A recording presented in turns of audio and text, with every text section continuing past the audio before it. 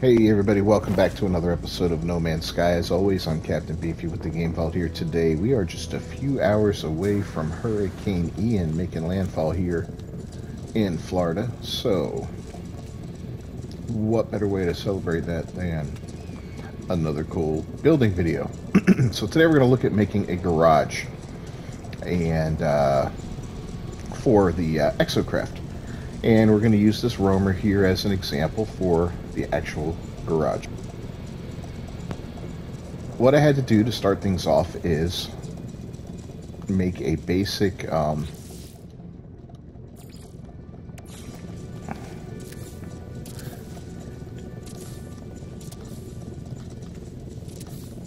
group of triangles like that. And I took the roamer that I wanted to put in there, switched to the wire, and then just placed it pretty much dead center right on it. Okay.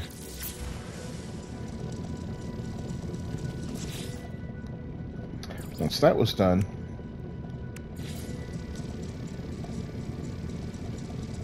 or actually, I'm sorry, before that was done, I had done another entire row of the triangles surrounding it, so we have, you know, it doubly thick. In this instance,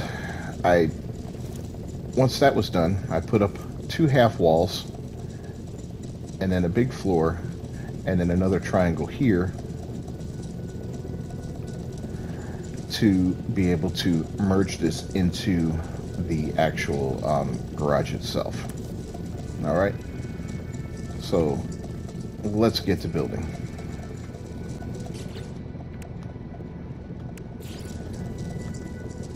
Alright, so go back into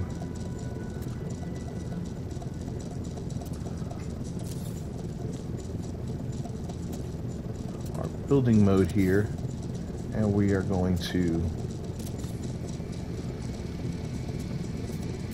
reinstall this little center portion here.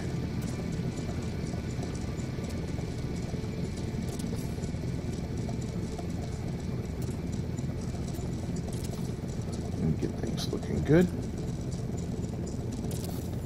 Alright, that's awesome.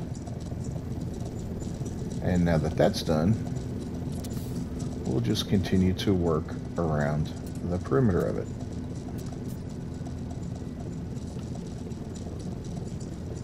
See, it's trying to, there we go.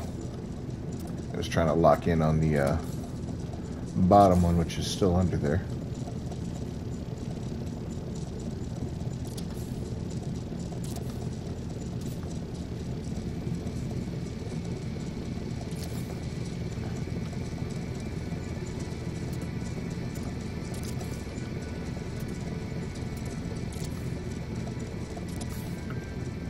And we're almost done.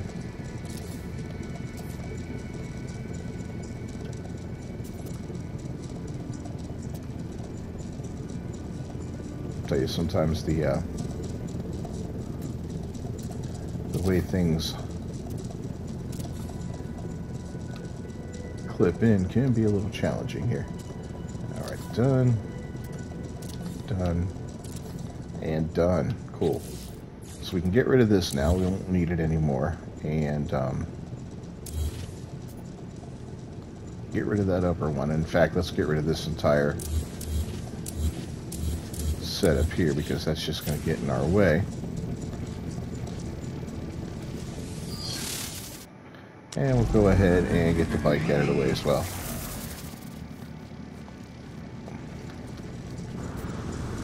So as you see, we merged the actual summoning pad into the floor here.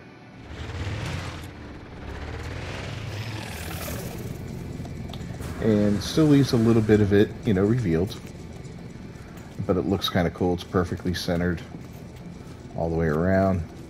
And that's how that wire building glitch works. And it's a huge help for something like that. So next up, let's just finish off putting walls around the bottom, these little tiny walls.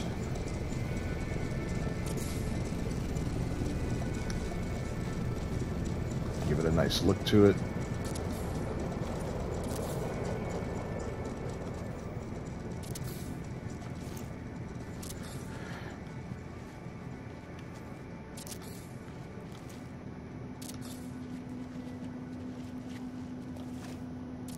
I think Exocraft are one of the parts of this game that really needs a renovation. They just don't get the love that everything else gets. You don't have enough, you can't expand them and make them, you know, give them larger cargo holds or anything like that. That's something that definitely needs to be addressed in a future update, and hopefully it will. You know, we'll see how Hello Games deals with that. They tend to be pretty good with stuff like that, you know. They, what am I doing? Okay. We're going to choose a specific type of wall. I like this mid-wall. It's very industrial looking. So I'm going to build that up around on all but one side. And again, the snap points are just brutal. Just got to angle yourself right.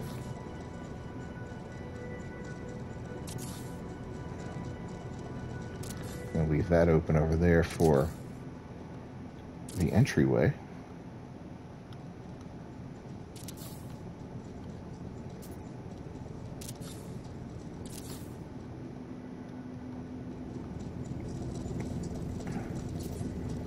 All right, that's looking pretty good so far, right? Let's go ahead and summon this puppy back in. I just want to see. Yeah, we're going to want to go up another level of walls. But now, you know, now we can play a little bit of jazz, right? We can look at some different options here as far as what we want to do. But first off, let's go ahead and... Oh, is it not going to let us? Ooh, it's going to be tough.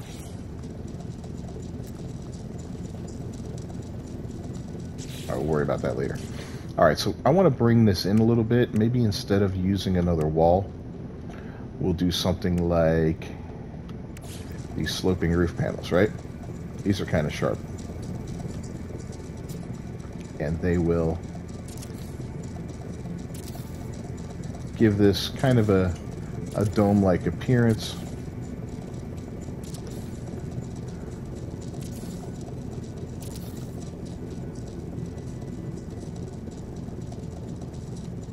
Let's go ahead and get it in there.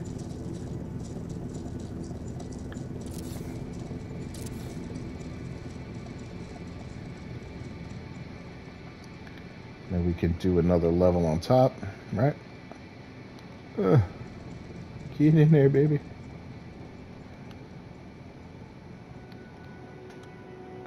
There we go.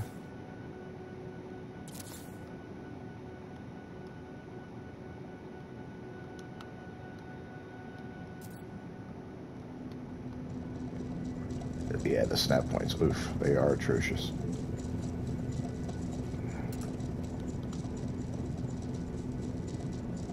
Oh my goodness.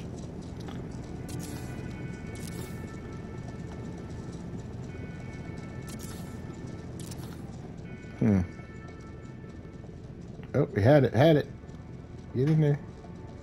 We had it.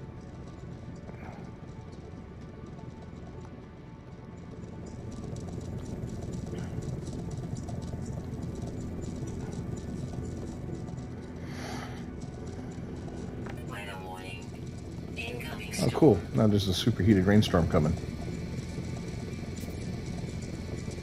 Yeah, you can see, there we go. There's one. There's two. And it kind of creates an interesting pattern, you know.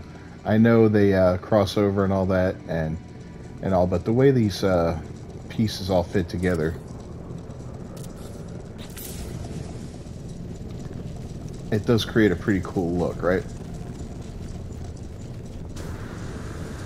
Have a little fun with that. Alright, so we're getting up to the top here. So one thing we're going to do real quick is slap down a couple walls here.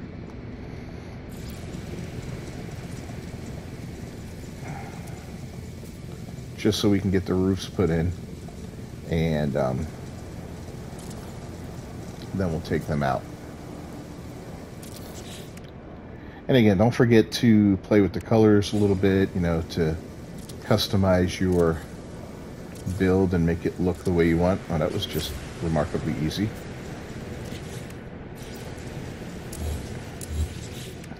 Because there are a lot of options as far as the different ways you can you know, color your items and all that, and give your base a unique look. There we go, there's that.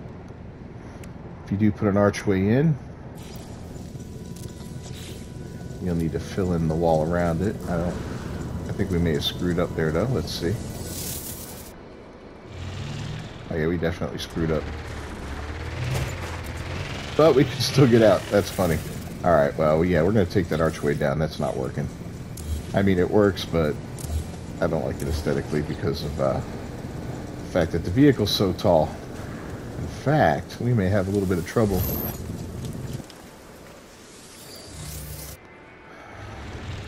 with that roof there. And it's okay. That works. Alright, so here we go. Now we're getting up to the top layer here. And now we could put a roof on top. Let's see. I don't know if these will... I don't think these will work.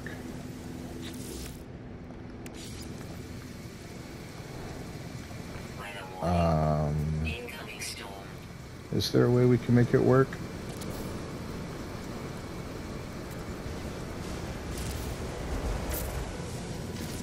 Whoa, did we get struck by lightning? Alright.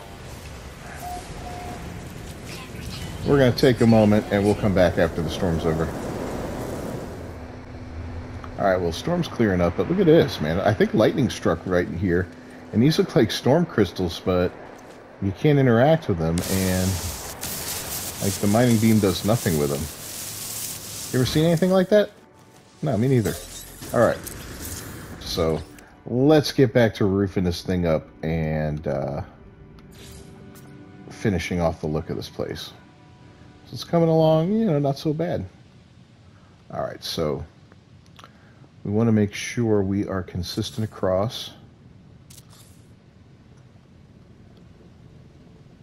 And I don't think, yeah, that one doesn't line up properly, right?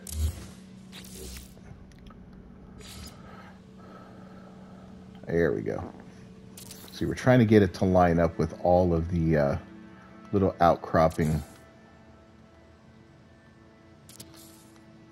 parts of that last roof we put up. So there we go. There we go. Yeah, you end up using a lot more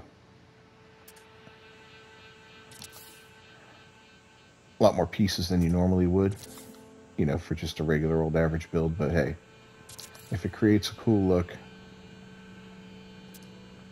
I say it's worth it. And yeah, that's kind of a cool look, right? Gives us a neat little star pattern at the top.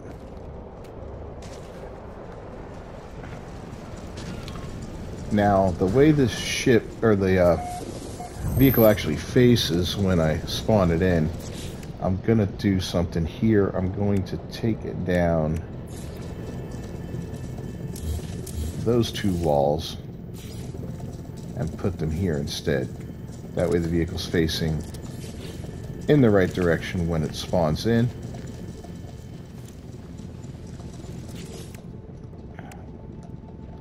And I do want a ramp for it. Not sure. Can I get that in there? It does not want to connect there. Maybe these little ones will do it. Yeah. I didn't need to get rid of that wall. But yeah, so now you got a ramp that you can go down. So you can just hop into your little roamer, take off, drive around. And I come right back in. It is a little... I don't know what just happened there. Wow, I got out. Okay. Be careful how you get out of your vehicle. Alright, let's get back in there.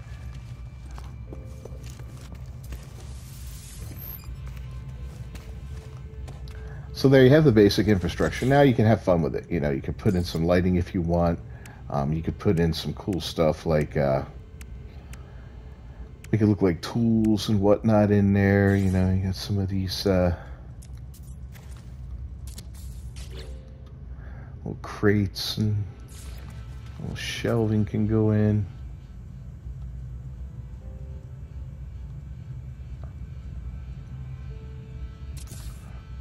Perfect. What else can we put in here that'll give it some nice aesthetics? I know. There you go. Nice little generator just in case you need to charge a battery up on it, right?